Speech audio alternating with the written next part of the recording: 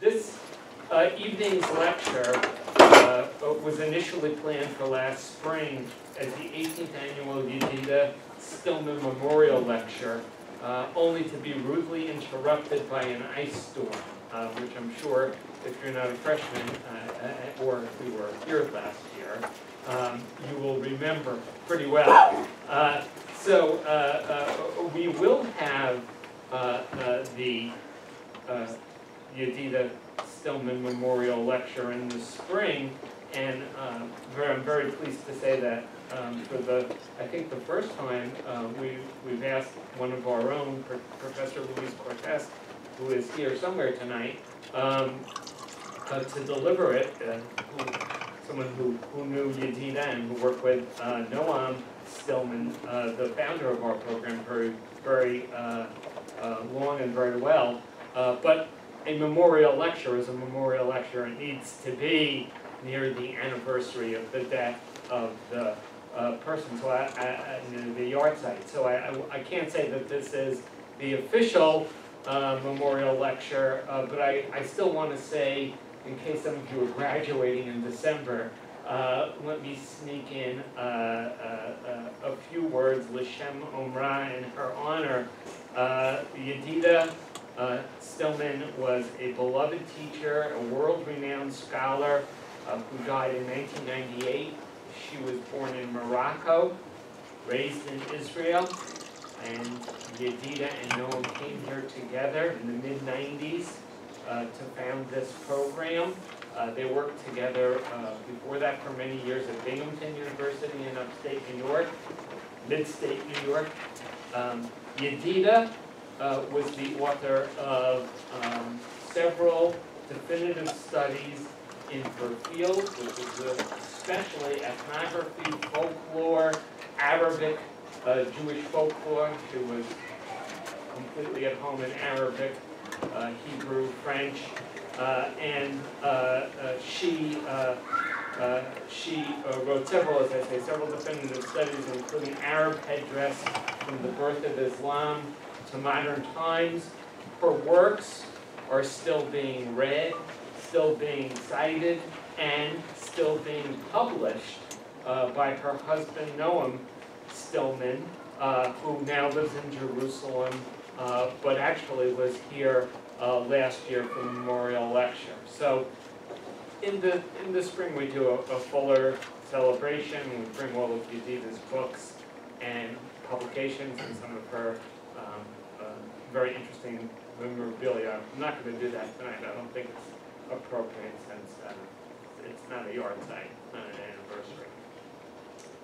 Very briefly, I want to introduce our speaker tonight, Professor James Diamond, who holds the Joseph and Wolf Leibovich Chair of Jewish Studies at the University of Waterloo.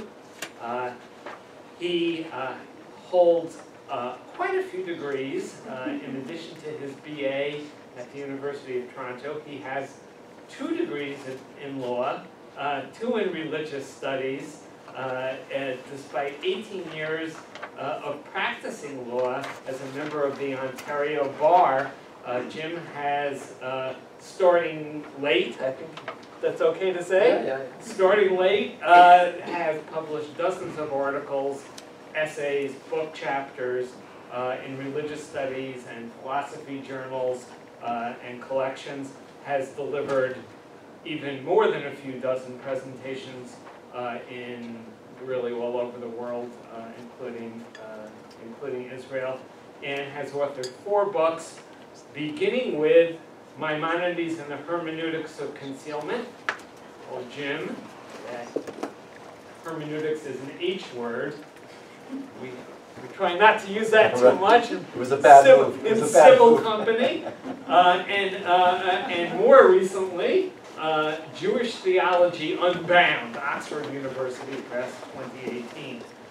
For those of you old enough to know, you may be interested to find out that he has also published on Leonard Cohen. For our undergraduates, you may Google Leonard Cohen after the lecture. Hallelujah. Hallelujah. Good one, Andy. Okay, so let me just, I could just read you a CV, but that's about the most boring thing you can possibly do to anybody. No, there's one more boring thing, reading one of my articles. No, not true. I've read them. They're very, very good. So let me ask you to put your cell phones on mute, buckle up for an intellectual voyage, share the handouts. The turnout was very good, which means we didn't make enough handouts. It's always a guess. So if you can share a handout with your neighbor, pass one to the back or to the side so that everybody can follow along. Let's say, I don't want to cut into Jim's time, but I will say just a very quick funny thing that happened yesterday afternoon. Professor Diamond came in Tuesday and I teach Wednesday afternoon. I said, Jim, you want to teach my class tomorrow? It's on the commandments. You know more about it than I do. He said, sure. So he says, I'll send you something to print off. I said, okay. I thought it was a class handout. It was his own lecture notes, and I looked at it, and of course it was almost entirely in Hebrew from about 20 different sources over about 10 different centuries. And I got nervous. I said, you know, Jim, this class is an introductory class. I'm not sure they're going to really follow all this. And he said, no, that was just my notes. That was just for me. But it was a great class, and I'm sure it's going to be a great lecture. So without further ado, Professor James Diamond.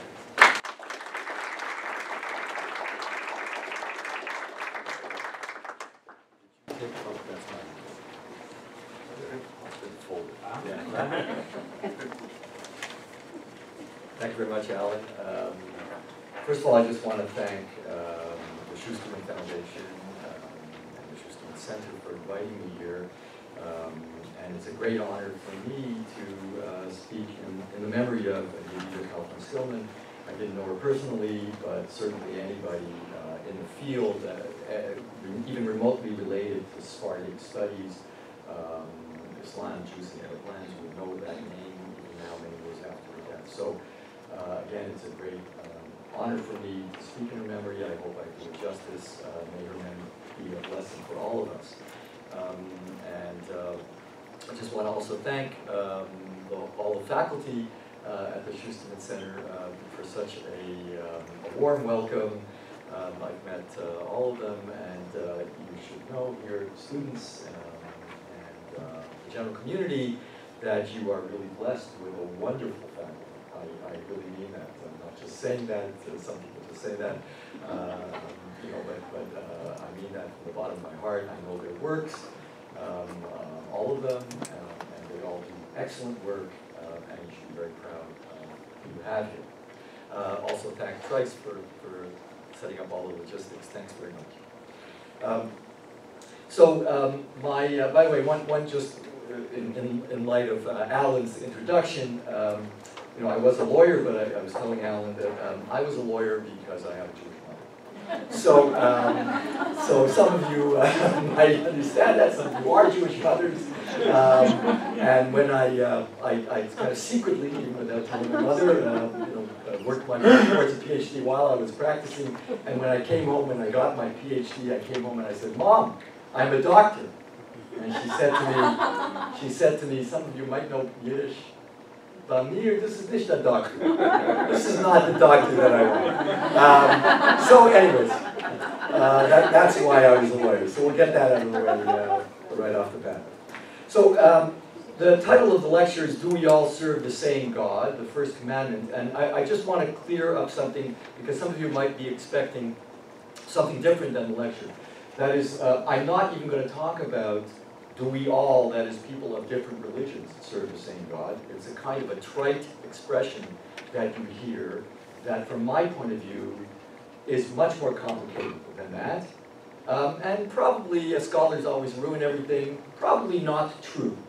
So that's an easy thing to do, to say that perhaps the God of Christianity and the God of Islam and the God of Judaism are different gods. So that might be easier than my topic. My topic is, do we Jews all serve the same God? All serve the same God in the name of what we call monotheism.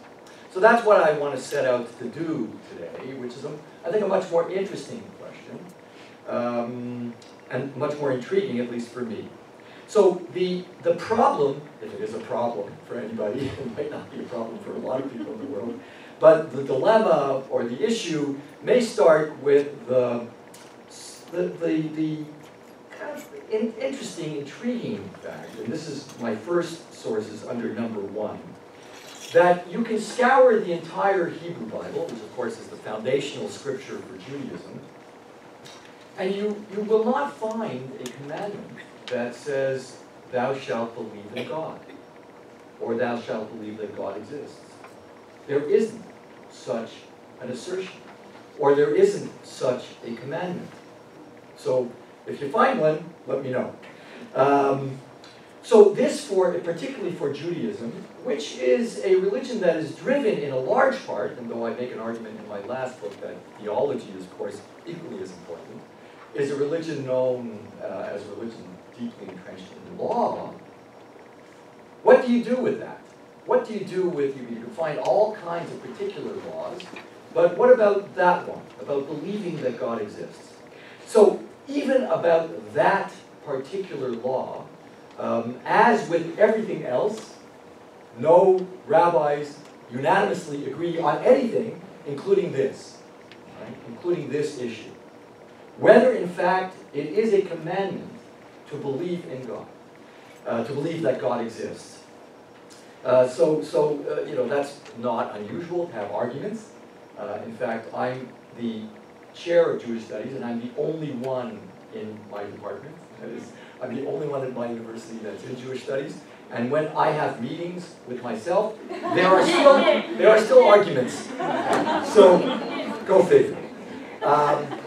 In any event, my first sources under number 1 show you that great, prominent, and most of, virtually all of, in honor of Yedida, virtually all of them, except for one, because as an Ashkenazi, I have to give a token invitation to one. It was a very important one. All of the figures are from Spain, or thereabouts.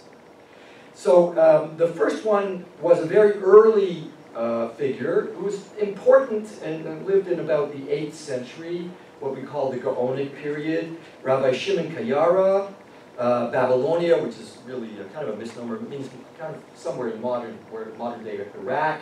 Really, actually, you may have, in the papers, you may have heard Fallujah. It's probably somewhere around there. But in any event, he was great for maybe one of the first ones to try and systematize and codify what exactly are the laws that everybody thinks there are 613.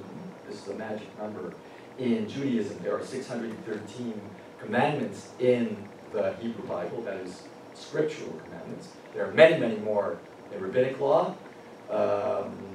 which caused me a lot of problems when I was growing up. But anyways, there's 613. But there's an argument about what precisely are those 613, because it's not clear, again, if you run through the Hebrew scriptures, that you'll even find 613. And if you do, and you find somebody else who went through the same, you'll find different ones.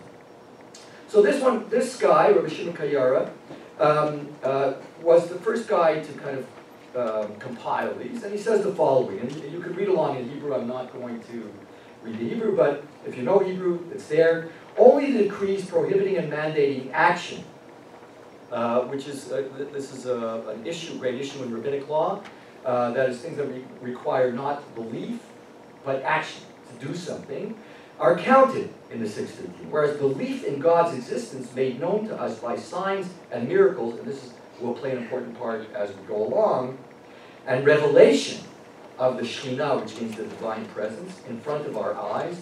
He's referring to Mount Sinai, a foundational event, but apparently it was a revelation in front of the entire community, not to one particular individual, is the foundation and principle from which all the commandments are generated and is not counted. So it's a kind of a general, right, a general belief that pervades all commandments. Obviously, whenever you perform a commandment, it's assumed that there's a commander, right? Otherwise, why would you perform that commandment? So every commandment on its own, once performed, already assumes that belief, but it's not counted as a separate commandment. Maimonides, on the other hand, who was my favorite guy. I don't think I'm exaggerating to say that he is the most important Jewish thinker in both philosophy and theology and law since the Middle Ages. And the reason he is so important is that he mastered and became the most prominent person in both those fields. If he had just mastered philosophy, we have lots of those guys. Those guys can be dismissed in the general, I would say, rabbinic world. Maimonides is a hard guy to dismiss because he mastered rabbinic law. Because he mastered rabbinic law. That's an important thing, I think, to remember. But anyways, for him, because for him, the world of thought, the world of the intellect, is the most important facet, dimension of the human being. It cannot be that a belief that is so important, that takes place in the mind, is not a commandment. That's where he's coming from. That's where he's coming from. And he counts it right away at the start of his code, so he really was the first guy to, and we're talking very late, at least in my sense of history, very late in Jewish history, we're talking 11th, 12th century. You don't have a code, a systematic code of Jewish law, where I can go, let's say, find out about the laws of Sabbath, and go to a place called the laws of Sabbath. Because if you go to the Talmud and look at the tractate called Sabbath, you won't know where you're going, you won't know where to find the issue you're looking for, and you'll find all kinds of other things. All kinds of other things. So he, being what's called kind of the father of Jewish rationalism, being a rationalist, having a juristic mind, being a scientist, couldn't stand the mess. Couldn't stand the mess, so he fixed it up and he organized it into a code. And he starts right off the bat with this issue. I'll read in English. Foundation of all foundations and pillar of all sciences is to know, this is important, to know, it's important that he uses that word, not to believe, that there is a primary being. A primary being. Knowledge of this is a positive commandment. So he lists it in his 613 as opposed to the previous guy I was talking about. And he knew about that too. So he's taking issue with this precedent. As it states, and then of course he goes to what many people think that believing in God would be found. Where it would be found, which is in the Ten Commandments. But you won't find it there. So where does he find it? He says, as it states, Anochi Hashem Elokem. I am God, your God. Curious, right? Because in Jewish law, at least for Maimonides, the first of the Ten Commandments is a statement. It's not a thou shalt, like the others. Right? It's a statement. It's what we call in law, so mom, thanks, law did come in handy in some places, a preamble, right? A preamble to a statute that kind of, just talks about what the rationale is for this. This establishes the authority of the person who's demanding this list of commandments. But Maimonides says that that's where you find the basis for this law. I am God, your God. Okay. The second, this is 1C, the second, I feel, in my estimation, my humble estimation, second greatest figure in the Middle Ages, alongside Maimonides. Very, very different in mindset. Was one of the earlier Kabbalists, one of the great commentators, great Talmudic scholars, also born and lived in Girona. A guy named Ramban, because the acronym, Moses, the son of Nachmanides. Not Maimonides, Nachmanides. And he spends a lot of time actually taking issue with Maimonides. He lived after Maimonides, a little bit after. But he agrees. He says, this is a mitzvah, a commandment. But this is what's important, and I'll try to flesh this out a bit on the question of do we all believe in the same God. This is a mitzvah, a commandment. Bringing them out of Egypt. Why is it a mitzvah? Because the rest of the verse, so this is important. Maimonides quotes the first half of the verse. I am God, your God. For a reason, and I think intentionally. He does not quote the second half of the verse, which Nachmanides concentrates on.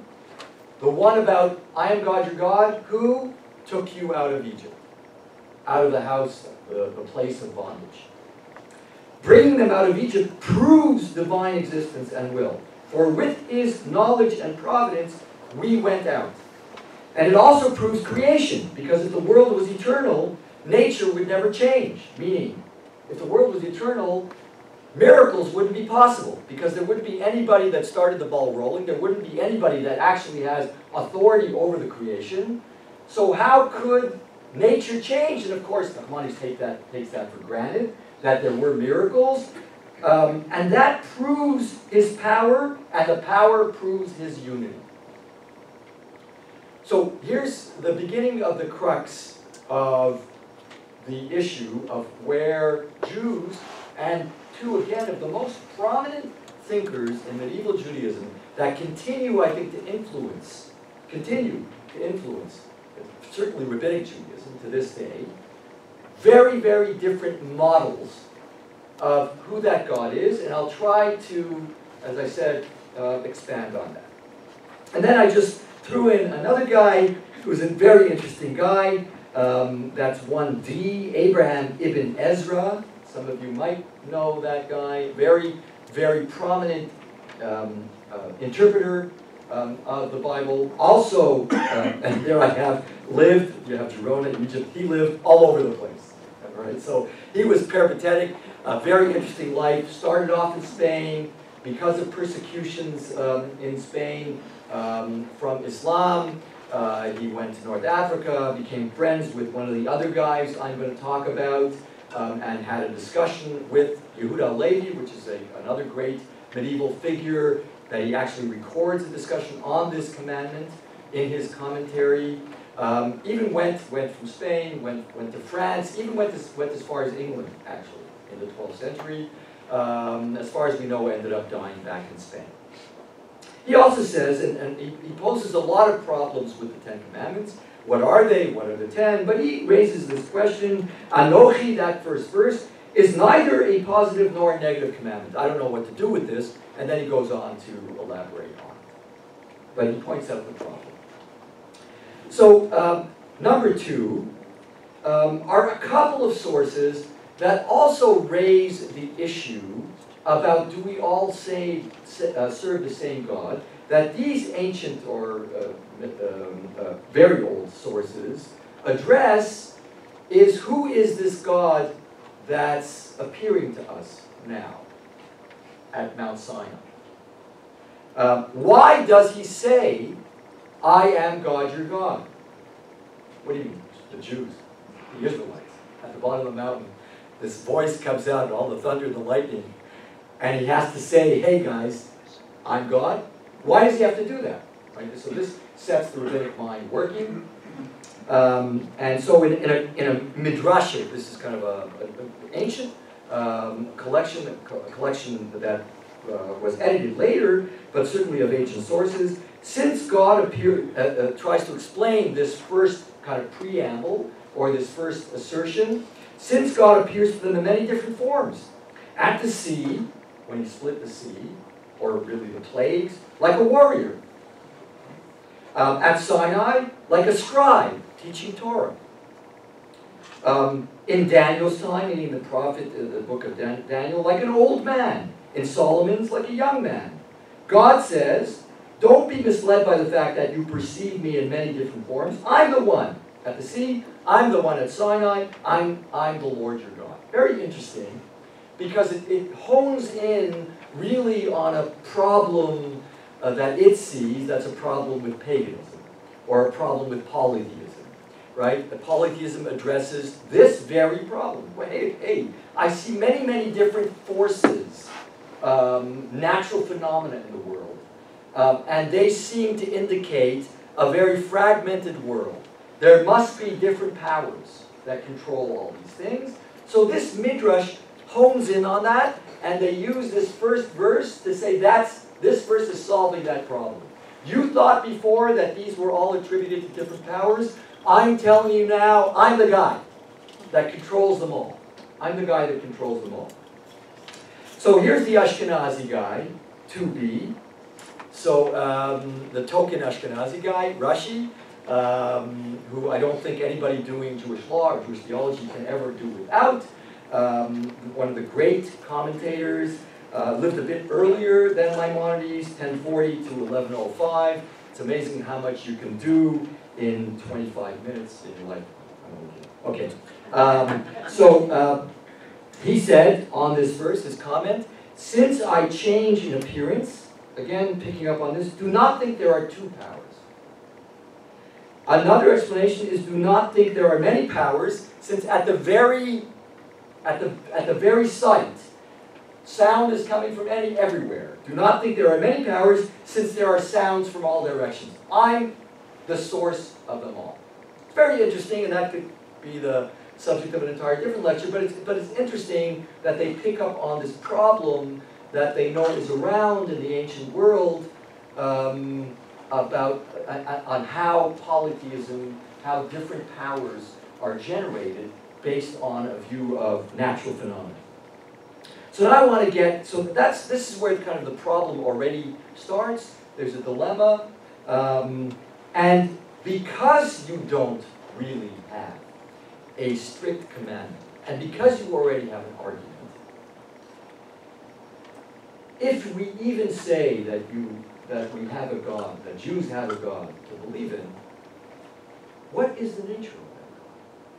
Who is that God? How does he operate? What's his essence?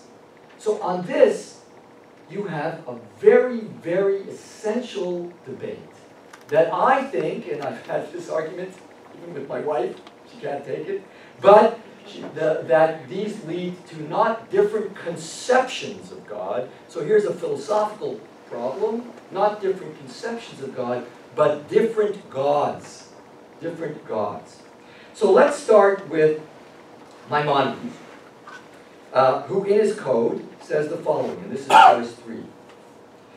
God's unity, so he's explaining the oneness of God, is absolutely unique, unlike any one thing in the world.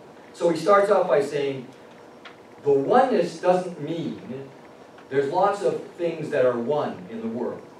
There is only one, thank goodness, James Diamond. Right? That's not the sense of the one God. That's not the sense. It's not simply the sense of number.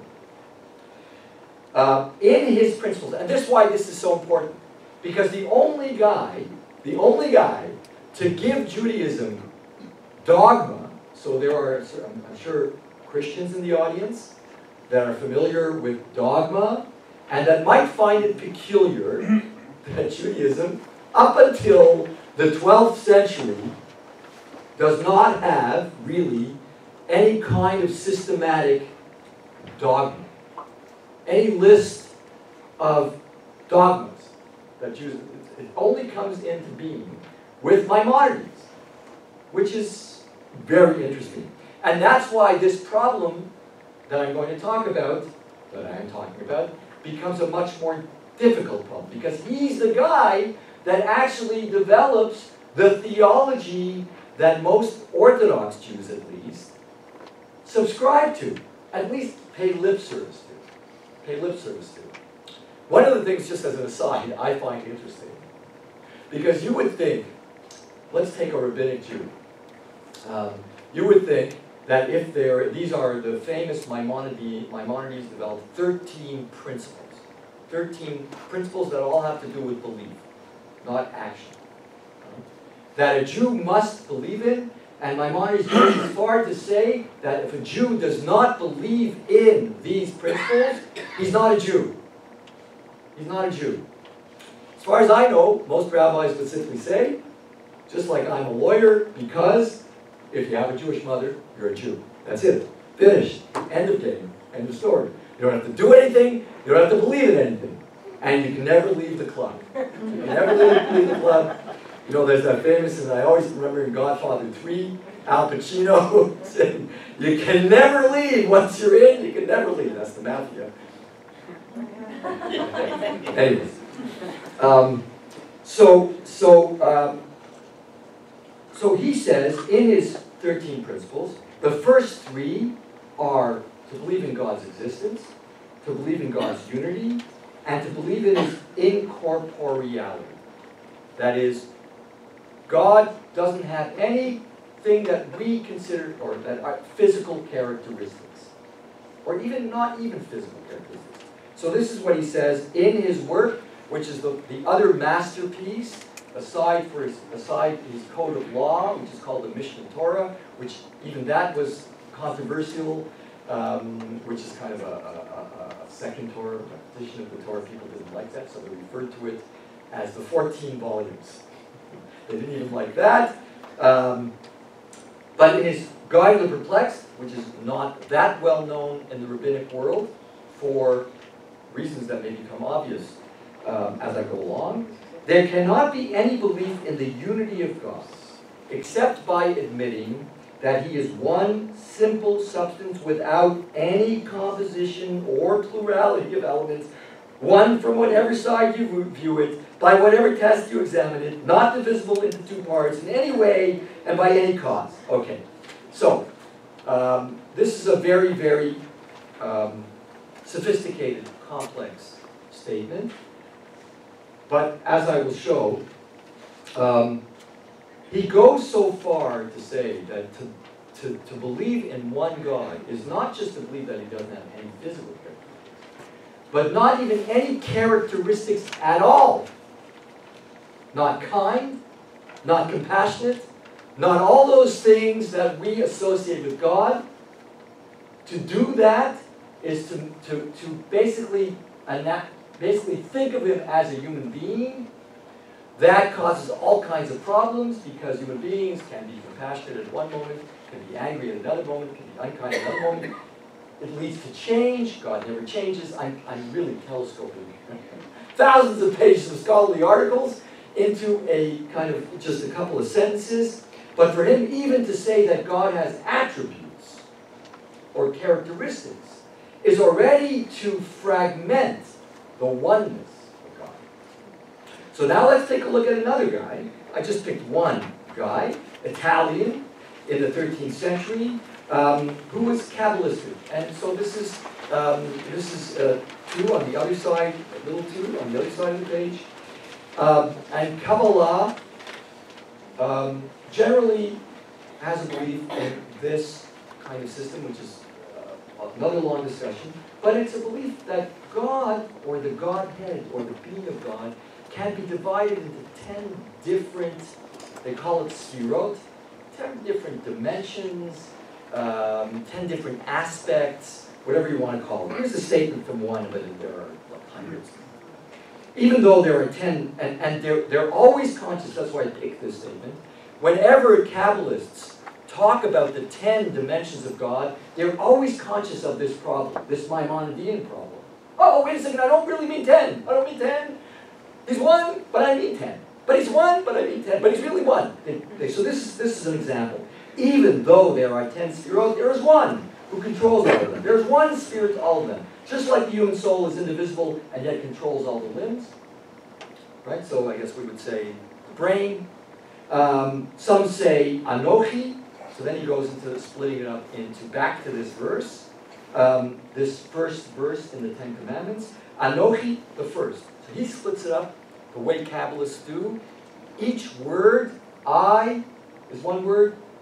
And God is another word. Your God is another word. We already refer to the different dimensions of God that become the staple of Kabbalistic theology. Now, I go back to Maimonides. And then you tell me. So this also is from the guide of the perplexed.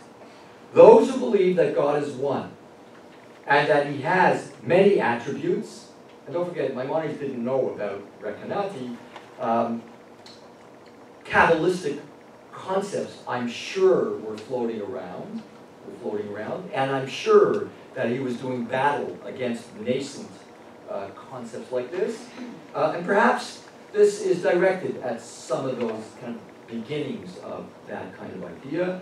But anyone who believes that he has many attributes declare with the unity with their lips. They pay lip service to the oneness of God and assume plurality in their thoughts. So now I'm going to beg your forgiveness from many of the Christians in the audience, but there was serious polemics and serious debates. And of course, Maimonides could say this openly about Christianity because it's often a function. What you can say out loud is often a function of where you live.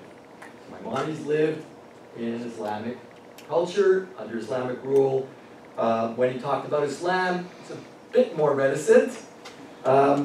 This is like the doctrine of the Christians, who say that he is one and he is three, and that the three are one, which is a problem in Christianity as well, among Christian theologians who have dealt with this problem as well. This is not like something that Maimonides is making up.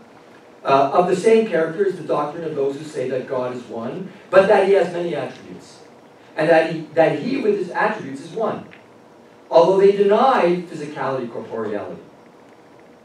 So, I would say here, on this score, Maimonides would turn to Recanati and all the Kabbalists and say, you don't have a different concept of God.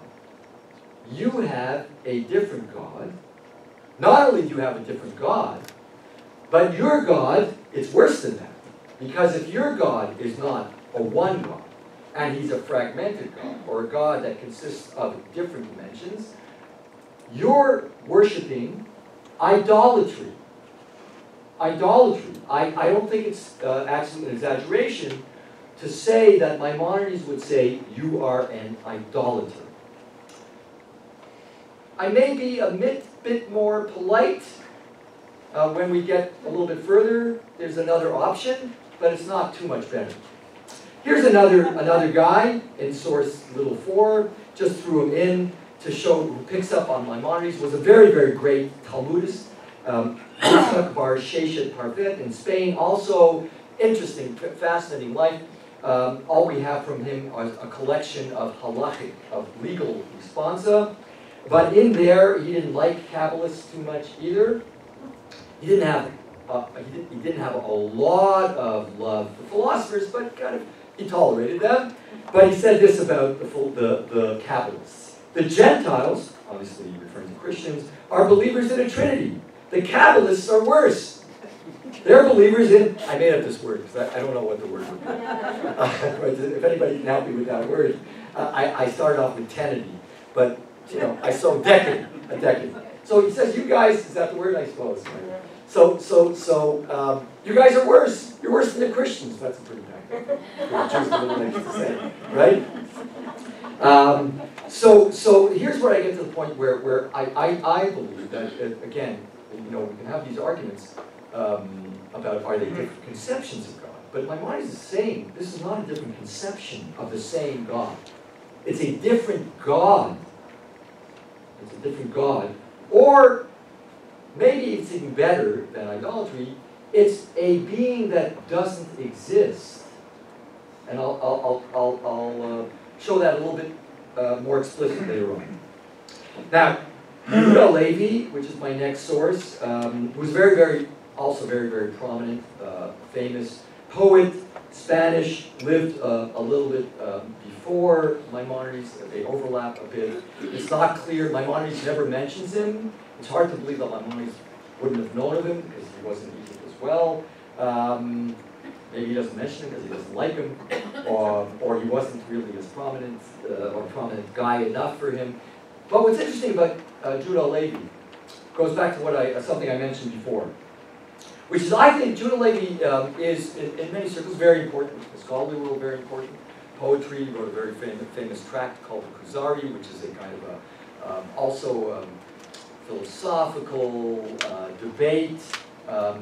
trying to convince somebody about the truth of Judaism. But I have to say that in Rabbinic Judaism, not really a big guy.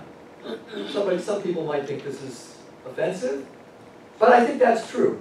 He's not really a big guy.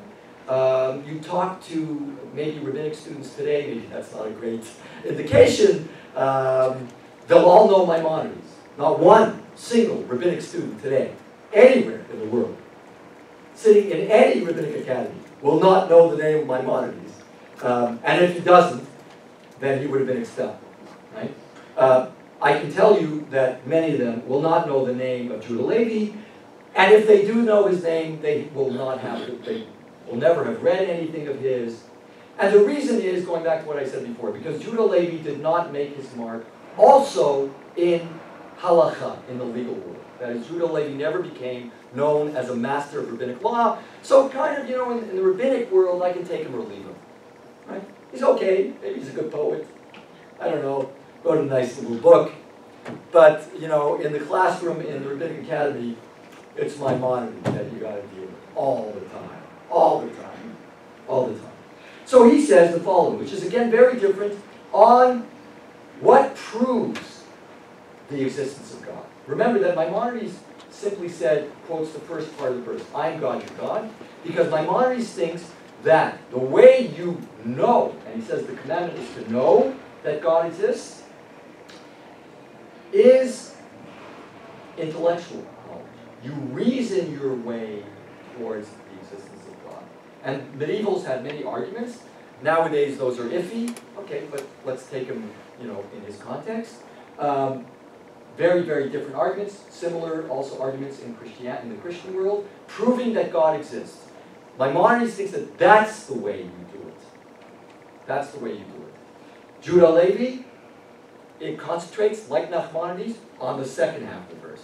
Moses, the Pharaoh, when he told him, the God of the Hebrews sent me to thee, the God of Abraham, Isaac, and Jacob. For Abraham was well known to the nations, who also knew that the divine spirit was in contact with the patriarchs. He did not say, so this is what Judah Levi says. He did not introduce himself at Mount Sinai in that verse. I am God, your God, who created the world. He says, I am God, your God, who took you out of Egypt. So Judah Levi says, that's important. He didn't say creator. In the same way, God commenced his speech to the assembled people of Israel, I am the God whom you worship, who has led you out of the land of Egypt. He did not say, I'm the creator of the world. Now in the same style, I speak to you. This is where the Jewish guy is speaking to a Gentile, let's say. When you asked me about my belief, I answered you, and fitting that the whole of Israel who knew these things from personal experience, and afterwards through uninterrupted tradition, which is equal to the former.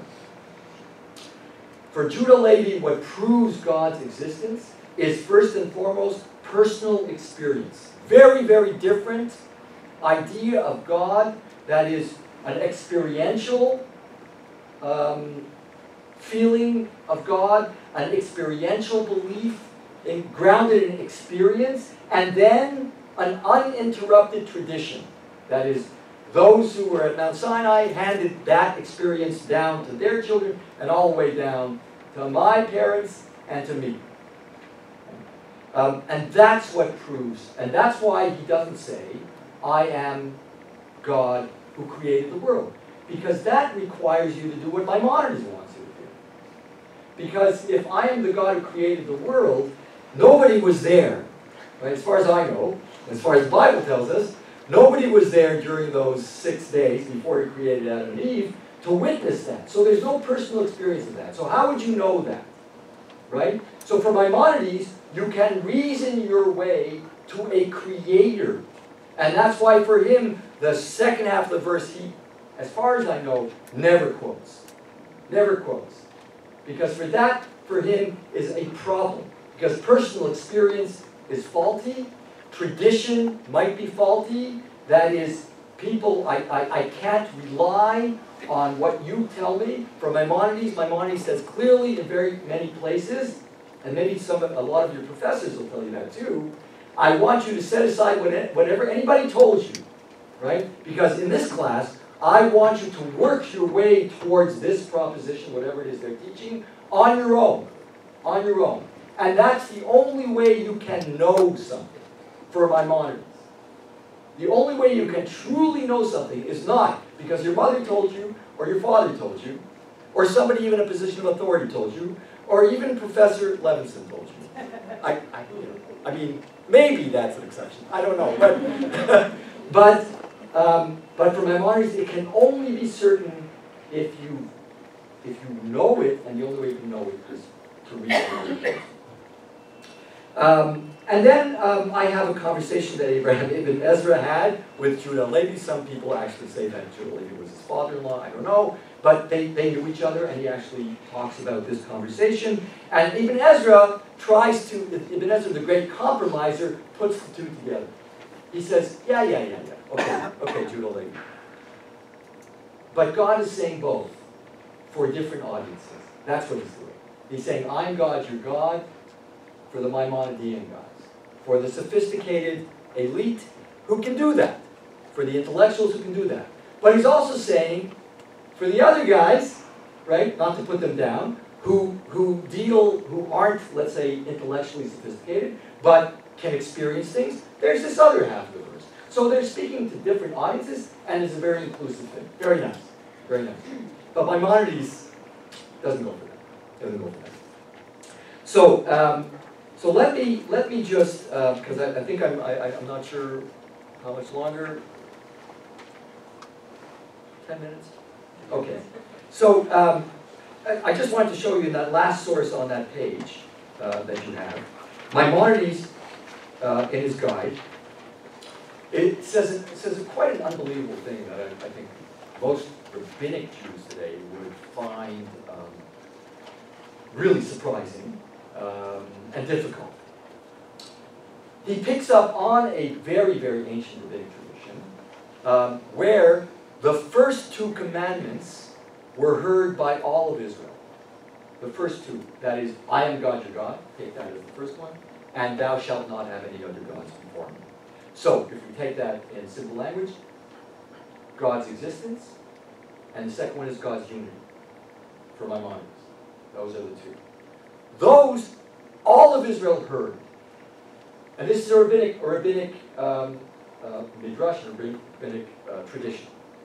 The rest were spoken by Moses, recorded by Moses. He kind of conveyed that as an intermediary. So what Maimonides takes this and spins it into a really super rationalist explanation. The Israelites heard the first and the second commandments of God. They learned the truth of these principles contained in these two commandments, that is, existence of God and unity of God, in the same manner as Moses, and not through Moses. Why? For these two principles, the existence of God and his unity, can be arrived at by means of reasoning. And since all human beings, not just Moses, have brains, and all human beings can, if they exert themselves to one extent or another, reason their way towards truths, they can all do this. And they all did this. That's how he takes this ancient rabbinic tradition, which I guarantee you no friend of mine that I grew up with, many of them are still in the rabbinic world, would take it this way. Right? And whatever can be established by proof is known by the prophet in the same way as any other person. These two principles were not known through prophecy alone. The rest of the commandments, he thinks, are not what we call in philosophy, not universal principles. Philosophy deals with universals, things that are applied all over, not just to Jews, not just to Christians. They're not subjective, they're not temporal, they're not historical. Philosophers deal with those kinds of problems. And he says the rest of the commandments, if you look at them, they don't deal with universal principles. So that you needed the prophet, actually, for an inferior kind of knowledge, which is ethical knowledge. For him, that was an inferior kind of knowledge. Keep the Sabbath, I mean, you know, some people can keep it, some people don't have to keep it. It's kind of Jew-specific. According to Maimonides, Gentiles don't have to keep the Sabbath. They can be perfectly good people without keeping the Sabbath. Even things like that are universally accepted considering what's going on in the world. Maybe not universally accepted, maybe not never, but not to kill, not to steal, right? Those things are hard put in philosophy. There's tremendous debates about whether those things are absolute truths. But he doesn't consider those, right? He considers those kind of changing, temporal, subjective. But the first two are absolute truths, the subject of philosophy, and then everybody, what he does is, he changes Mount Sinai into a philosophical class. That is, all the people, the Israelites that stood at the foot of the mountain, including Moses, went to a philosophy course and reasoned their way towards the existence and the unity of God. And that's the only way they established the truth of those principles in their mind. So I'm just going to end with, if you go to the next page, divine names. And just I'll take one. To show the difference between what I think are different gods, Judah-Levi. So you know, a lot of you might know, in the Hebrew Bible, this is the unfortunate thing, so all of you who want to master the Hebrew Bible, you know, what's always translated by one word really can be translated by many words, which is the word for God. So the word for God has many, many different names in the Bible, and in translations it's hard to translate that. So Yahweh, Elohim, Shaddai, all kinds of El, right? So, but these are hard to notice in translation. So all of you who want to go forward in the Hebrew Bible, gotta learn Hebrew.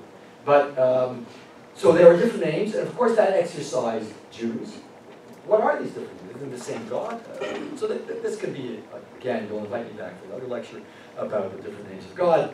But Judah-Levi, let's take the word, the tetragrammaton. Which is the four-letter in Hebrew, Yahweh, the tetragrammaton. This is a proper noun, he says, Judah-Levi, which can only be indicated by attributes. Just as if one would say a proper name as Reuben or Shimon, supposing that these names indicate their personalities. So for Judah-Levi, the tetragrammaton, which is the most revered name, kind of names God.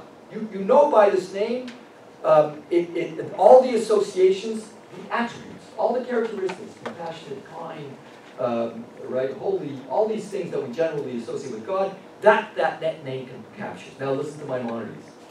Pours rain on the parade, as always. Is not an appellative. It does not denote any attribute of God, nor does it imply anything except his existence. So to say God is Yahweh is, for Maimonides, a tautology, what we call in philosophy a tautology. It's simply to say God is God. For Judah-Levi, it's to identify God by all the attributes that one associates with God. So, same God, different gods. If I can, Rashi, the token Ashkenazi, when he goes to that famous I will be, I am who I am, or I will be who I will be, famous address to Moses at the burning bush. This, of course, I looked up a bibliography on this, which is in Hebrew, Ayen. There are thousands of articles on what this means. Right? I will be who I will be. I think it means I will be who I will be. And Rashi takes it in a very interesting way. Again, experiential, very, very different Maimonides. And this is the root, right? This is where the name Yahweh comes from. It's to be, right? It's simply to be.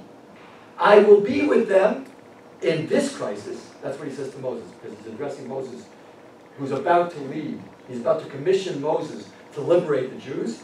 And he says, I will be with them in this crisis, as I will be with them in future oppressive times. That's what I will be, who I will be is. I am the God, and all those things we associate. I'm the God who is compassionate. I will be the God who will always be with you. I'm there for you, right? I will appear here. I will intervene in history there. For Maimonides, that's not this God. Because God does not intervene in history. God does not have attributes. God simply is. He simply is. So I'm going to end with, so I've had this debate again with my wife quite a bit, and my kids. And she doesn't like me talking to my kids about this. They were raised in Jewish schools, Orthodox Jewish schools. But I think it's an important thing because, I think one has to think about the type of God one worships, especially if one spends a lot of time in their lives doing that. You figure, well, what kind of God is this? Different conceptions of God, or different gods. So I think Maimonides has a pretty explicit statement on this score. So that's what I'll end with. And this is that last source. Maimonides, I call it this Rashi's or Nachmanides or Our Lady's God exists. And this is what he said. Someone has heard of the elephant, and he knows that it is an animal. But he's asking, he wants me to tell him, what's an elephant? Tell me about the elephant. A person who is either misled or misleading tells him, I want to lie to him, tells him, it's an animal with one leg, 3 wings, lives in the sea, has a transparent body, its face is wide like that of a man, has the same form and shape, speaks like a man, flies in the air, sometimes swims like a fish. I should not say that he described the elephant incorrectly. He's addressing this exact question. Is this a different conception of an elephant?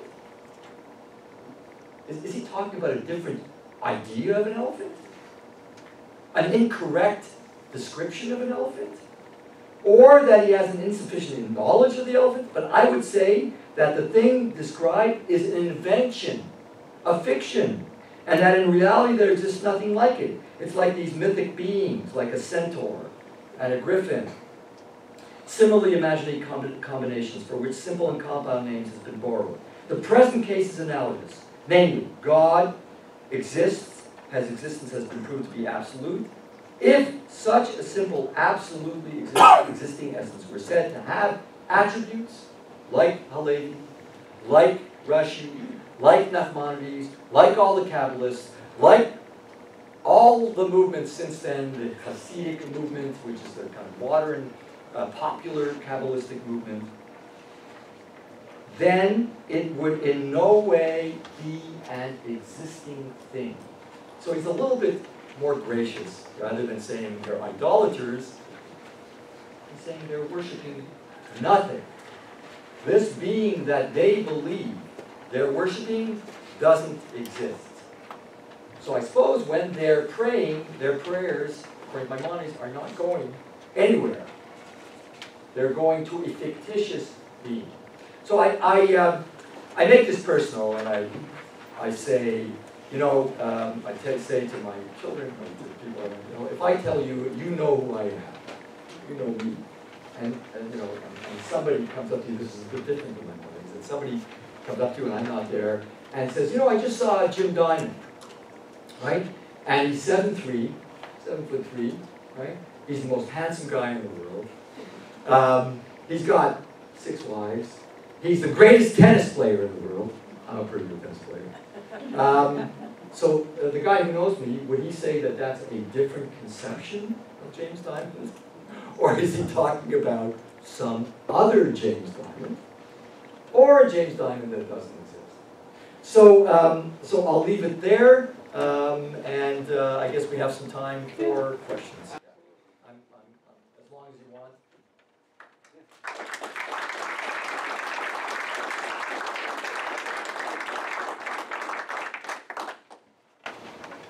Yeah. Okay, yeah, first of all, Tell me your name. I'm Taylor. Taylor. That was really fun to talk. So I've never heard it described as fun. But No. that's good. So I hear sometimes when I'm talking to some of my Christian friends about their beliefs, and when it gets into sort of the nitpicky details of the nature of God, a lot of the times it comes down to something like, well, God is like by essence or by nature, God is necessarily beyond our capacity to understand. Right. So that's when sort of, in their view, belief comes in to sort of bridge the gap of what they can reasonably know and what they believe nonetheless. And I was wondering if there are any sort of common or popular strains of Judaism that think in that same way. Absolutely, absolutely.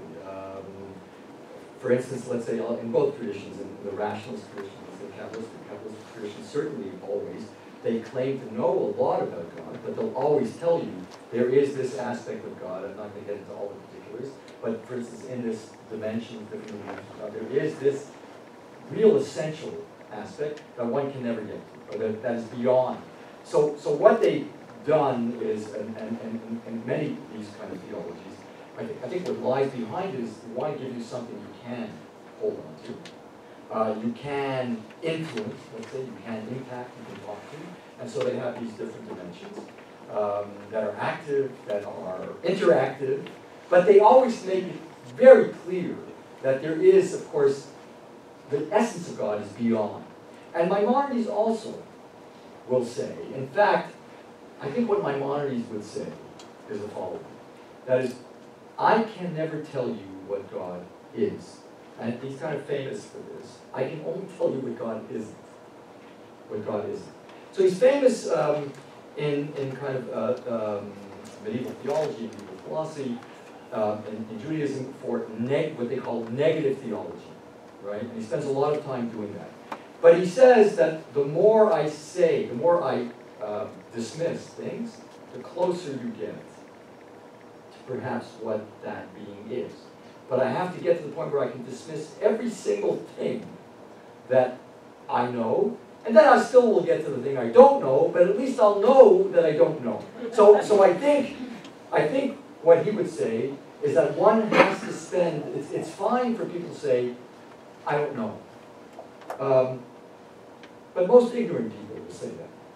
For him to really say, I don't know God, perhaps that's the pinnacle of religious life. But to say, to lead your whole life to the point where you truly understand that I don't know God. So yes, absolutely, there's very emphatically in a lot of different strains, there is this idea that God is beyond human capacity. Yeah.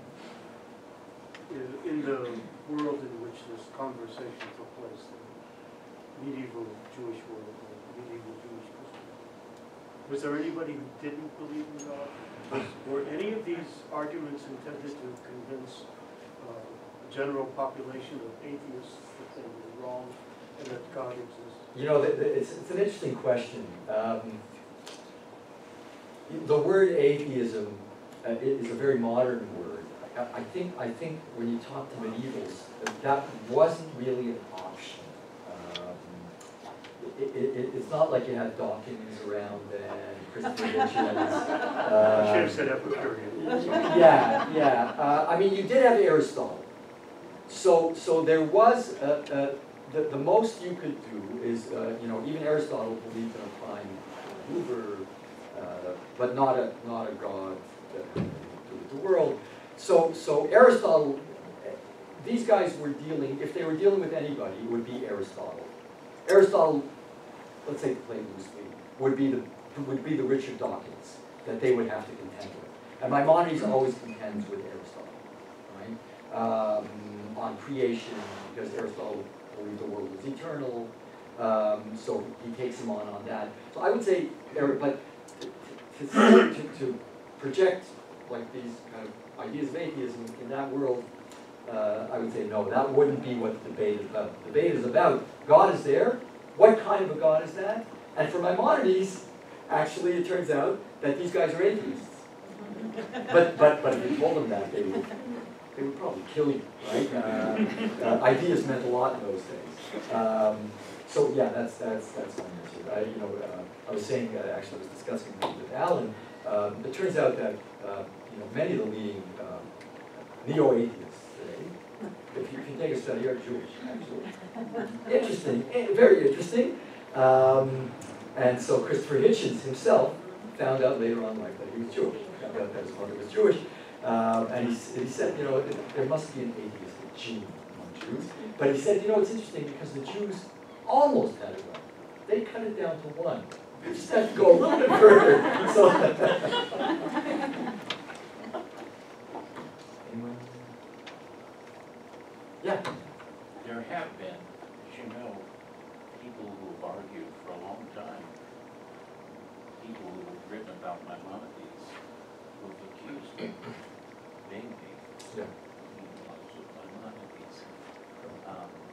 How do you respond? I know who you're to that? talking about. How would you, how would you contextualize that in terms of this one? So you know, when we get to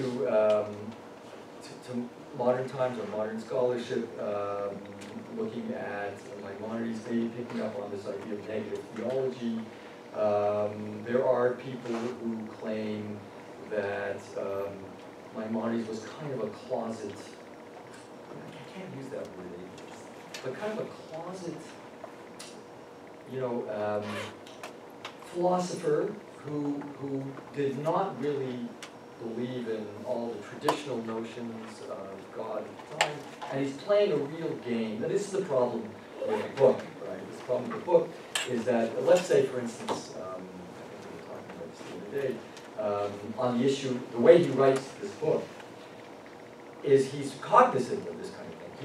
He already knows that this kind of thing is going to come up, maybe not atheist in that technical sense. But he already knows, and he talks about this, right? He says at the beginning of his guide, he says that I know this is going to get me in hot water. Not those words, right? Or different words for hot water.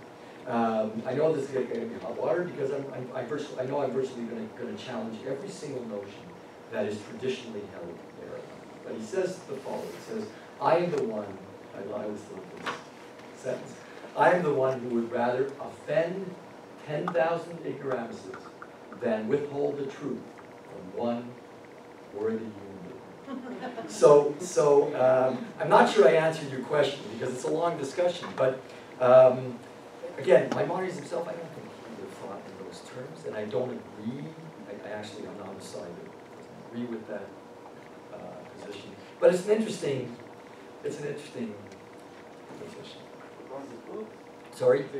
Yeah, actually, at the time. I don't know if anybody accused him of being an atheist, you know, an Epicurean, let's say, or a heretic.